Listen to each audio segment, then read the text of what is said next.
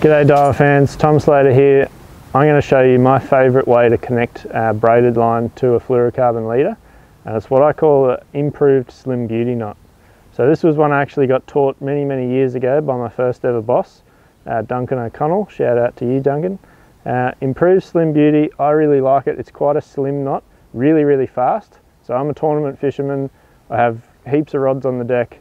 I might need to retie anywhere from like 10 to 12 lines each afternoon at the end of a tournament day.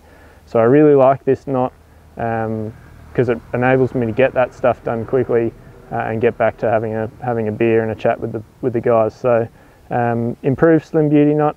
I'm going to run you through it step by step. So first thing here, grab your fluorocarbon leader, and what you do is just do a double overhand knot. So twice through the loop, and you pull it until the line folds over on itself and forms a figure eight, just like that. So you've got the figure eight in there now. Now your time to grab your braided line. So start from the end where the tag end is, and I go up through one side of the figure eight, and then make sure the important step is that you go down through the other side. So when you pull that through, you'll have your line going up and down through that knot there, just like that. So at that stage, I don't tighten the leader much, I just give it a little cinch up, and that's just to stop the braided line falling out. So at that stage I can pull the braided line down, so you've got the line going up and through that figure eight and going straight back down, and now your tag end of your braid is running up the length of your leader. At that stage I grab my thumb and index finger here, and I just pinch the two lines apart, and that's a really key step because you need to create a gap in that first part of the knot. So at that stage I wrap up with the tag end of my braid. I like to do 10 turns up depending on the size of line. Obviously the lighter the line, use more turns. So in 6-pound braid I like to do about 13 to 14 turns up. So you turn up, turn up, turn up, turn up, get to the top, and then I do half the amount of turns that I did up, back down the leader. So flip that over. I like to pinch it at the top with my left hand and just wrap it back down. So I'll do 5 wraps back down. And then here's where you pinch that line at the start, you've now made a loop. So you can see that loop there. And that's where you get your tag end of your braid and go through that loop. So that right there is what a traditional Slim Beauty would be. So at that stage you can give the knot a little bit of moisture, and I like to, at this point, you do like a staged pull tight. So I pull the braid a little bit, I grab the tag end of the leader, give that a good pull, and you can just start working that down. The more turns you do, the more difficult it'll be to pull this knot tight.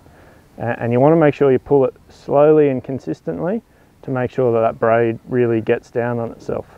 So that right there is what you would call a standard Slim Beauty, and what elevates this to kind of the next level is the downside of a standard Slim Beauty, in my opinion, is that you can see that tag end of the leader there, it sticks up almost at a right angle.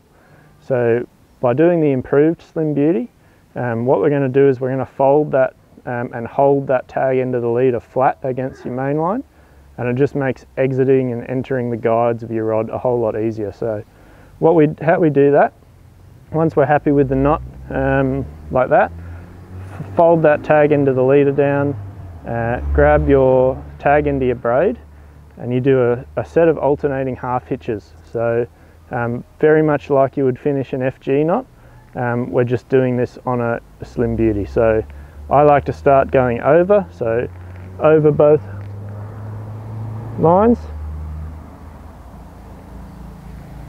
pull that up, and at this stage it's important that your half hitches don't fall over the double overhand knot that you did at the start, making sure they're on the braid side of your double overhand knot. So then for the next one I'll go underneath. So for the first one I came over that way, the next one I'm going underneath, And the reason you want to alternate your half hitches is because it will keep it level on one side. If you do all the same side, your half hitches will spiral around like that. By alternating them, they actually lock together a bit better. So this one I'm going to go underneath for the second one.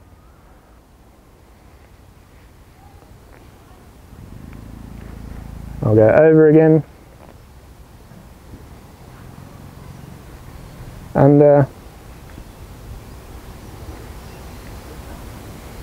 Over. And I like to do 6 of those.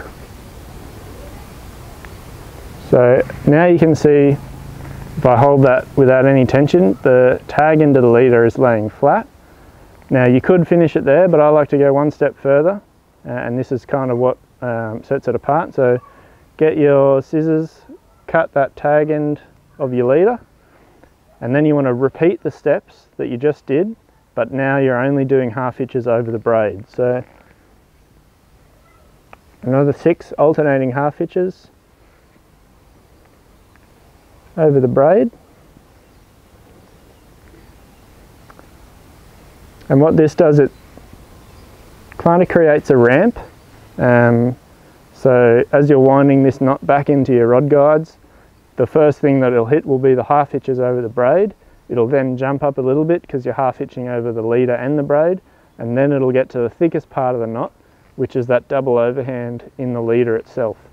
So by doing that, you're kind of making a nice ramp, makes it entering and exiting the guides just that little bit easier. So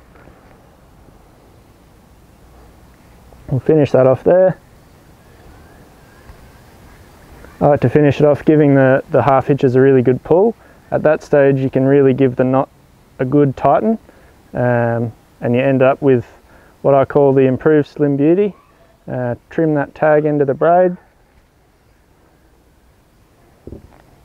So shout out to Duncan O'Connell, he's the one that showed me that knot back in the day.